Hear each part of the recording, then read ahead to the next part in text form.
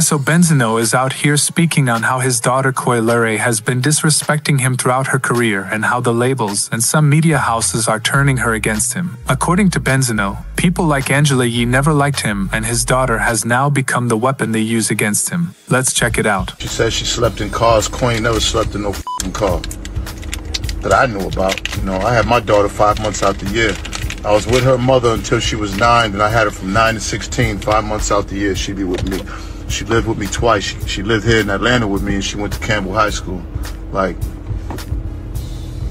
I was a single dad, and I was taking care of my kids, all my kids, and her 2 older brothers by 2 other men that wasn't mine.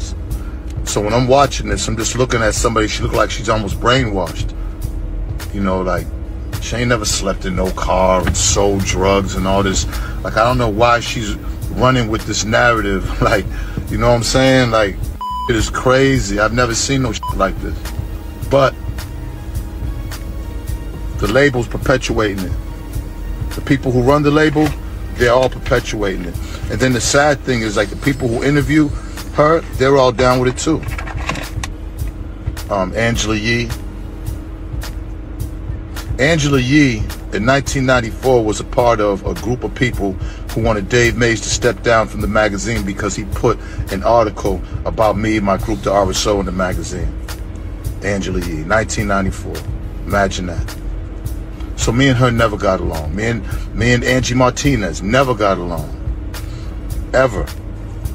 They was biting Eminem's dick so bad that it was like, it was just, you know, it was to the point where, you know, she'd be on there interviewing with him and calling me that dude. So they don't f with me. So what is the worst thing to use somebody's child to manipulate them against him? She has children. She has a kid by the kid from Cisco's group. She wouldn't want to be involved with that. If nobody would want their kid to be led into questions to go against their parents, and that's what she did.